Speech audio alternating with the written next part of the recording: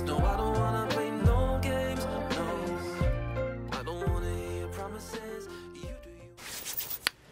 Yes, what's good everybody? So, quick shit vid. We're going to do some ins and outs. Talk a bit about... I've been learning some French, so I'm now saying Meslier. I ain't really been learning French, that's obviously a shit joke. And I'm still going to say Meslier, so take it. I said other week, and I just want to reinforce this point, that I don't believe in dead rubber games, you know, and everybody says, oh, it's a free hit. That dick slap on other channels says, oh, it's a free hit this weekend. Like, I've never ever believed in that. Unless he's never played a competitive game of football in his whole life, there's no such thing. I understand there's a different level to play at, and if you get beat, you can sort of anticipate the fact that you might drop points, etc. But this is the reason why I don't believe in dead rubbers. If we'd have treated them games like dead, I believe in like taking a chill pill and thinking, right, let's just go for it and like have it and let's. But that's what I love about Bielsa. It's like, no, you beat us on merit. You don't beat us because we've already been beaten on the way on bus. And now, because we don't believe in dead rubbers, or Bielsa doesn't, we're now looking at, like, genuinely looking at a potential Europe spot, which I think is unachievable. Just because you look at it and you look at the points, and then I always work it out in my head where Leeds win every single game and they lose every single game above. Do you know what I mean? Which obviously ain't going to happen. But still, my point stands. The fact we don't believe in dead rubbers proves that that's how you win fucking football matches. Yeah, so a little bit of chat about Meslier. He's the youngest Premier League goalkeeper to keep 10 clean sheets, which he got anyway, but he's obviously getting more and more as we go. And the other three, so he's in good fucking names here. At 21 years old and 201 days was Wojciech Szczesny, which don't even speak to me about what letters are silent in that. Szczesny. So Szczesny. And then 21 years, 153 days is David De Gea, silent G. And then 21 years, 134 days is Joe Hart, which I can pronounce. And then it's Meslier on 21 years, 54 days. So the bloke's a beast. We spoke about him briefly yesterday. Everybody were commenting saying if you don't think Meslier's good, your head needs a check. And I could not agree more. So, to the ins and outs, right, I've been thinking about this. Left back's coming in because Alioski's going out. Centre mid's coming in because that's the place where we most in need of cover, where we can sort of do a Phillips role, cover for Click, cover for Dallas, cover for whatever, you know.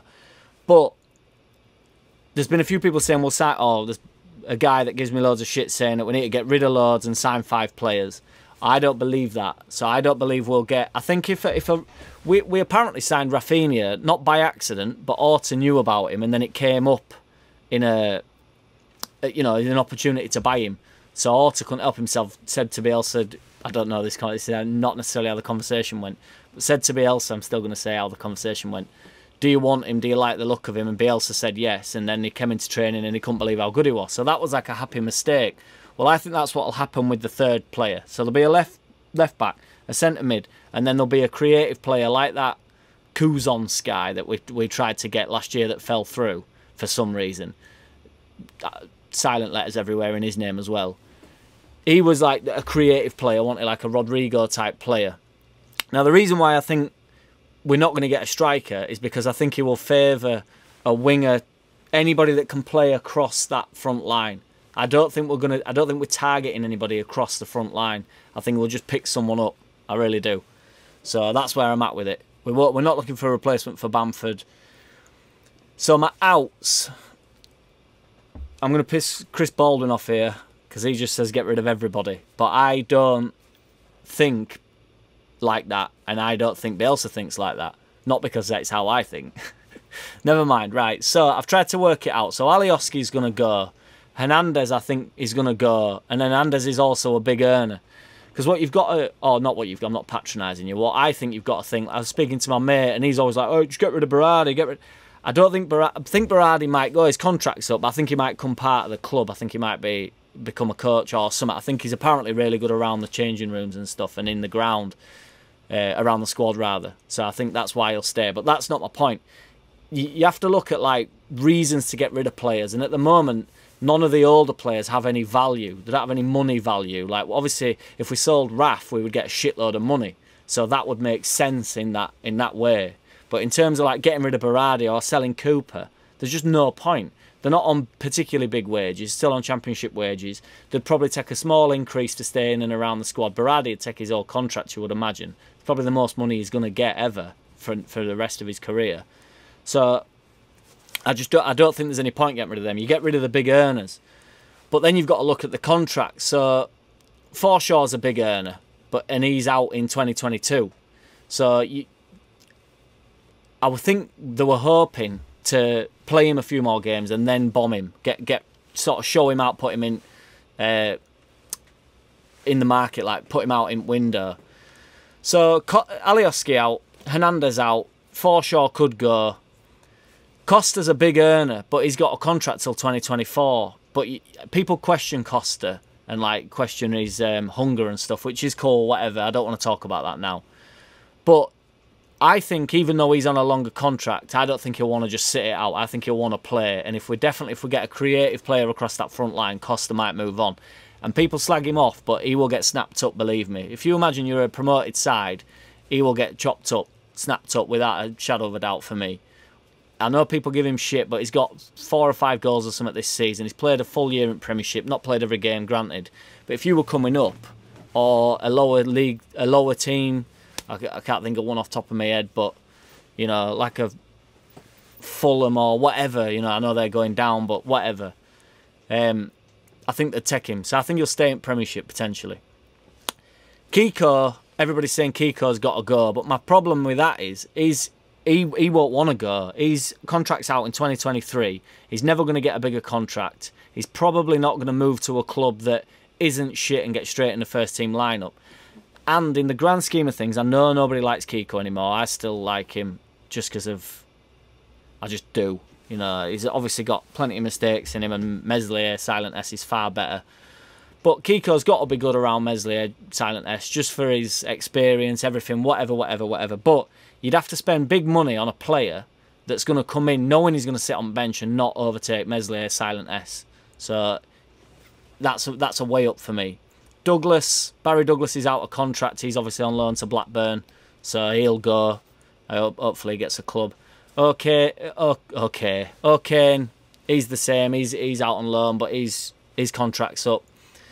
Click will stay. So there's a few people saying get rid of Click, but the same people that say that we need better quality or need a bigger, stronger squad are the same people that are saying get rid of players. So we're not going to get rid of Click. There's no point. He's 30, he doesn't have any monetary value particularly. He's a brilliant squad player. He's been out of sorts for 12, 15 games now, I understand that. And last year was my favourite player by a long way. But Click don't go for me. Yeah. So DePaul coming in, that's never been close. We just aren't signing him for me at all. So for me, In is a left back. In is a centre mid. In is anybody that plays across the front line that they're just going to snap up. I think we'll sign a few youth players, but I'm on about like senior players that are going to come straight into the side. I also think Rodrigo's going to come out flying. He's had a year at it. He's been unlucky with injuries. He's coming now. That'll be like a new signing. Cox barely played. That'll be like a new signing. Llorente has started to play, but up until 10 games ago, I was calling him sick note, didn't know who he was. So that's effectively a new signing. Raf's obviously been flying, but I think Raf will get better as well. So a year in now, you know, we're going places, boys and girls. So I'm buzzing. So In, I'll do it again. No, out. Alioski out. Hernandez out. Forshaw out. Costa potentially out. Douglas out. Okay, now. That's what I'm saying. I think Kiko... I think they'll try and edge Kiko out, and I can understand that. But he might dig his heels in a little bit. That's where I'm at. What do you reckon? Let me know in comments and that.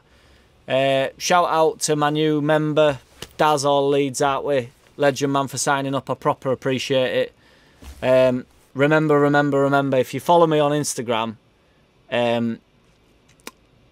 hit me up with a message because robots are all over me and I don't know if you're a robot or not and you're like going to send me like a weird message saying like, hi, I'm ready to beat your dick up whenever you're horny type of style.